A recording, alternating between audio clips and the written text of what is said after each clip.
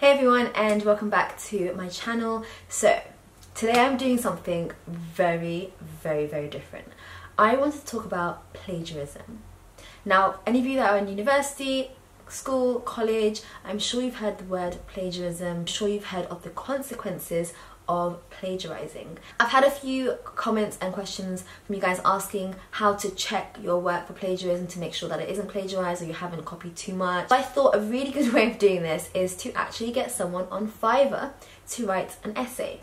Now, Fiverr, as you may or may not know, is a place where you can kind of commission someone to do pretty much anything. Also found a few sellers that were willing to write my essay for $5, which is about, I think it's like £4.60 if I'm not mistaken, £4.70. The pound is extremely weak right now. But yeah, so I actually paid someone, I paid 3 people to write my essays. I watched a documentary the other day about students that are getting ghostwriters to write their essays for them and how much trouble they actually got into in the end. They got excluded from the universities, they were taken off their courses, they had to retake a year. It's just not worth it. But I thought, you know, let's see what kind of work they'd actually do. Let's see if the work is legitimate. Let's see if it's original, and let's see if it's plagiarized. And let me show you guys how to check your work and how to make sure that your work is not plagiarized. What is plagiarism? Now, there are a number of different types of plagiarism. The first one is just direct plagiarism. Just straight up copying someone else's work, copy and pasting. You know, no effort to change, no effort to reference, no effort to do anything. You've just copied someone else's work. The second type is self-plagiarism. So you may have submitted that work before in a previous essay and you then resubmit the whole thing again for a different essay. And this can come up as self-plagiarism. The next type is mosaic plagiarism. And this is kind of called paraphrasing. It can also be called paraphrasing, I guess, where you take someone else's work, you change a few words, you use some synonyms for some words. It's the same general structure, the same general vibe, it's just slightly different in terms of the wording. This is still plagiarism. And the last type is accidental plagiarism. So this is where you may not have referenced everything, you may not have written a source for everything or cited everything, but this is still plagiarism. I've never used Fiverr before, but on Fiverr you have a range of different sellers. So you have level 1 sellers, level 2 sellers, level 3 sellers. I've tried to pick sellers that are in all 3 categories. But the higher sellers are more expensive. I gave them all the same brief, so I asked them to write an essay with 3 references and some critical thought, and to do with a topic that is my PhD, basically. So I knew that I'll know what they're talking about. About a month ago, I sent off the briefs and I paid for it. There were about 6 or 7 rejections, so people just didn't reply back. I got my money back. Someone else said that they didn't want to do it. I got my money back. I'm also going to check for plagiarism, because regardless of whether they are an A-level essay or an A-star level essay, if it's plagiarized, it's going straight into the bin, and so is your degree. So let's check and let's see how they did.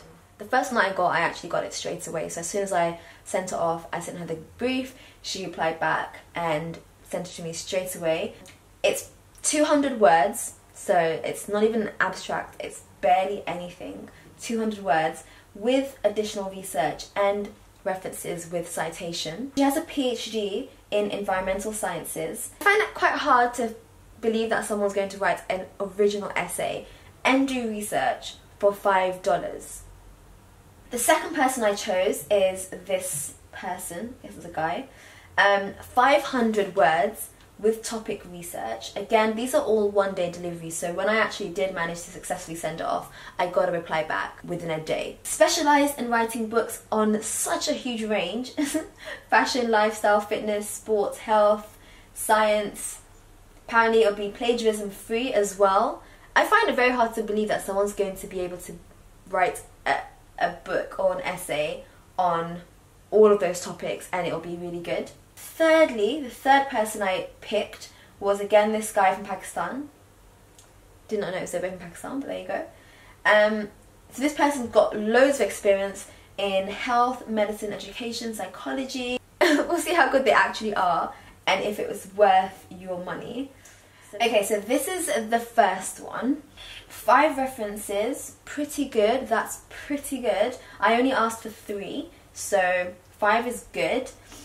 Punctuation and spelling and grammar I wouldn't say is the best, but that's fine. I mean, the essay's there. So my question was the role of diaphanous in the actin cortex, and diaphanous is a very important protein in the actin cortex for a number of different kind of structural roles, cell division, and it looks like she's actually done lots of research. I don't see much critical thought, so I wouldn't say that this hits the top range of exam answers.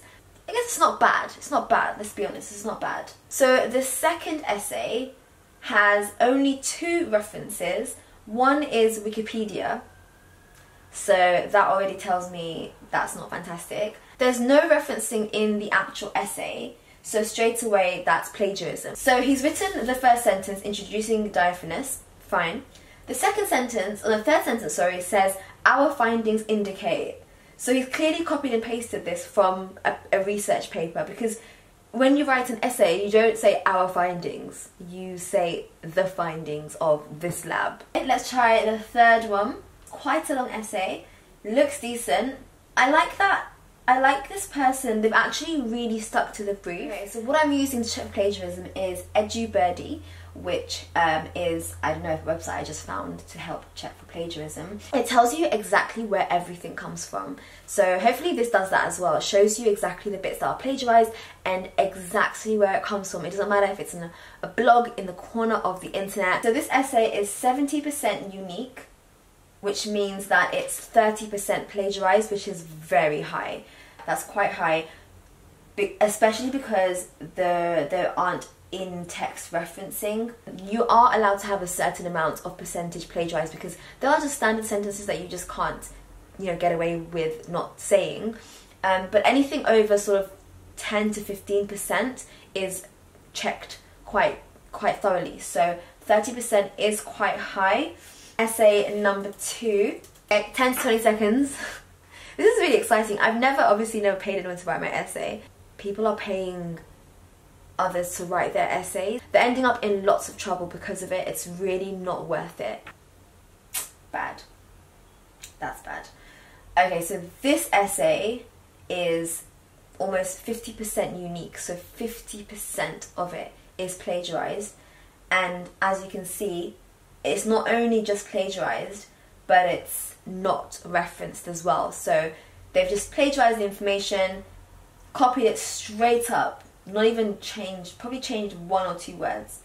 That's bad. Paid for that, you submit that to your university, and that's your whole degree down the drain.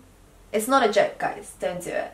This person has gone to a blog, a WordPress blog, and has found some information about diaphanous 1 and just copied it. Let's check essay 3. Leave me a comment down below. Let me know if you've ever considered paying someone to write your essay. I think it's something that it's not spoken about at all, and it's something that's huge. It's a huge industry. Essay writing is a huge industry, and I just really want to show you guys that it's not worth it. It really isn't worth it. 58% unique. Oh my gosh. Okay, so this one is 42% plagiarized. There's just a massive big chunk of writing that's been copied, and you know what, this person is so smart. They copied it from Abcam. Now Abcam is a place that you go to purchase antibodies. They've also gone to Uniprot, which again is something that is only used by scientists or people in the science field. As you can see, all 3 essays would have led you to losing your degree. That's just straight up. I get so many messages from you asking, how do I check for plagiarism? How do I never plagiarize? You don't need to check, because if you write your essay and you know that what you've written is original, I know that when I write my essays, I've taken information from different places, I've tried to work out what I want to say, and that sentence I've written is an original sentence. Therefore, I don't worry about plagiarism. I know that I'm fine. So if you're asking how to find out whether your work is plagiarized or not, that should tell you that you need to redo that piece. That should tell you that you need to go back and write it originally. And I know it can be hard, I know it's tough. Really, taking the time to plan your essays, be organised, will lead you to not have to find out whether something's plagiarised or not. I hope that you enjoyed watching this. It's a bit of an experiment, to be honest. I'm never going to do this again. But I would just kind of talk about plagiarism but in a bit of a different way. And I really hope you enjoyed watching this, and don't forget to leave me a huge thumbs up. Don't forget to subscribe to my channel, and I'll see you guys in my next one. Bye!